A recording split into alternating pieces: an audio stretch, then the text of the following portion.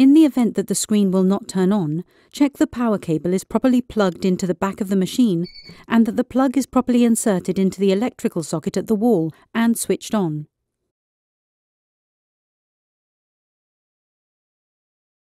If the screen will still not switch on, then one or more of the fuses in the power socket may have failed and will need replacing.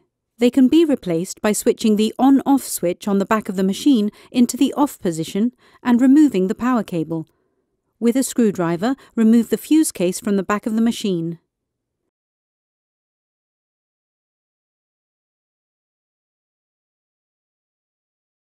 The two fuses should be replaced with new ones, and once secure, the fuse case can be inserted back into the machine and clicked into place. Reinsert the power cable and turn the green on-off switch into the on position.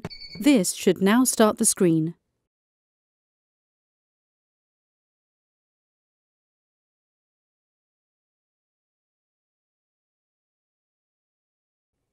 During the auto-checking process, audible and visual alarms with an indication of corrective action will appear if the system detects a problem. If the machine is reporting that the temperature probe is not connected, the corrective action would be to disconnect and reconnect the temperature sensor from the disposable set and the BRS system. If the pressure sensor alarm is activated, the corrective action would be to remove the silicon tubing from the pressure sensor, stretch it and replace securely. Then check the placement of the heat exchanger within the heating unit, reposition if necessary, and then close the pump head cover. The Begin button will reappear when the corrective actions have been implemented.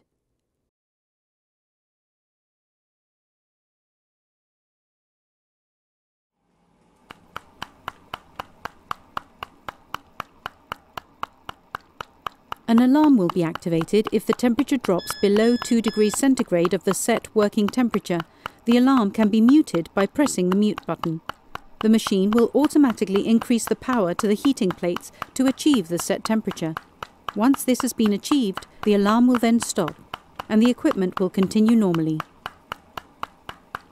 If the temperature does not automatically restabilize to the set temperature, switch off the machine and refer to sections 3.4 and 3.5 entitled Clucking for the corrective actions. In the event of the temperature exceeding 2 degrees centigrade above the set temperature, an audible alarm will be activated. The equipment will automatically regulate to achieve its set temperature. Wait for the temperature reduction. The alarm will then stop and the equipment will continue normally.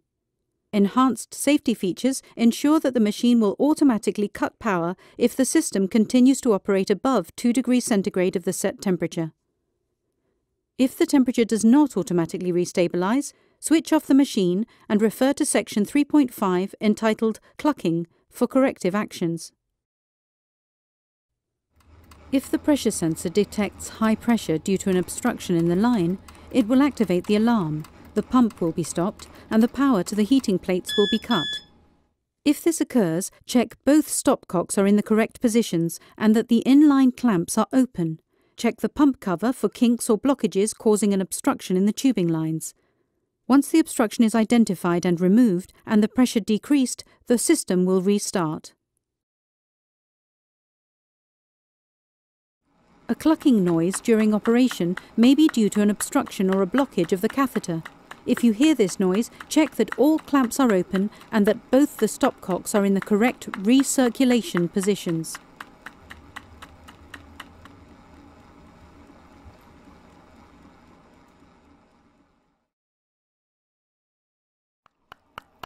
You may hear a clucking sound if there is a problem with the position of the catheter.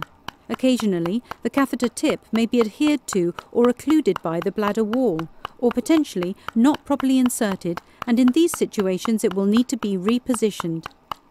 In order to reposition the catheter, turn off the pump and open the pump head. This will release any negative pressure. The machine will alarm and display a pump head error message at this time. Deflate the balloon by removing 5 to 10 milliliters of water.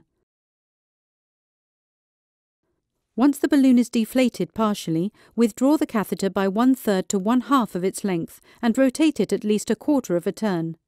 Gently re-advance it and re-inflate the balloon by inserting 5 milliliters of water.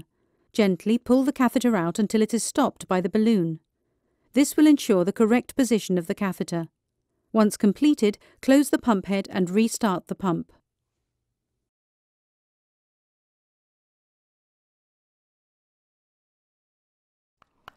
If you feel there may be an obstruction in the catheter, the solution is to clear the catheter aspiration ports. To do this, switch off the pump using the touch screen. Open the pump head to release any negative pressure and fill a Luer lock syringe with 10 milliliters of fluid.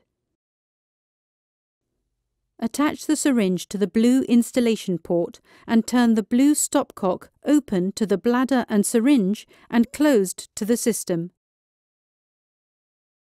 Force the fluid with moderate pressure through to the aspiration tip and eyelets of the catheter. The objective is to remove any debris and any clots that have settled in the aspiration ports.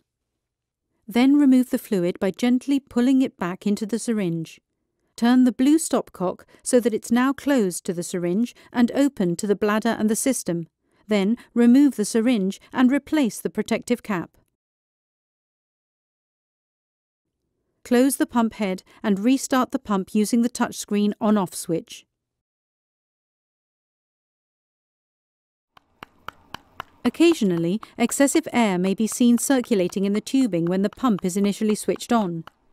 This may be because the tip or the eyelet of the catheter in the bladder is not properly immersed or submerged in fluid, which may be due to a large bladder.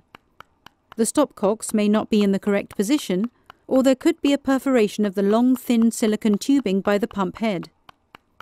To take corrective action, switch off the pump by touching the on-off button on the touchscreen. Check that both the blue and red stopcocks are in the recirculation position, which is closed to the installation and drainage ports. Open the pump head to check the integrity of the long, thin silicon tubing. The tubing may have been perforated by the pump head teeth. If the previous steps are correct and normal, then it may be that the catheter is not properly immersed in fluid. To address this problem, fill a Luer lock syringe with 10 to 40 milliliters of fluid and attach it to the blue installation port and position the blue stopcock open to the bladder and the syringe and closed to the system. Instill fluid into the bladder in 10 milliliter increments to a maximum of 40 milliliters. The objective is to submerge the catheter tip in fluid and achieve a closed fluid-filled circuit. Also, recheck the catheter position. Please refer to section 3.4.2 entitled Clucking, Repositioning of Catheter for instructions. Turn the blue stopcock so that it's now closed to the syringe and open to the bladder and the system. Then remove the syringe and replace the protective cap. Close the pump head and restart the pump via the on-off switch on the touchscreen. Allow the system to self-purge and remove any excess air.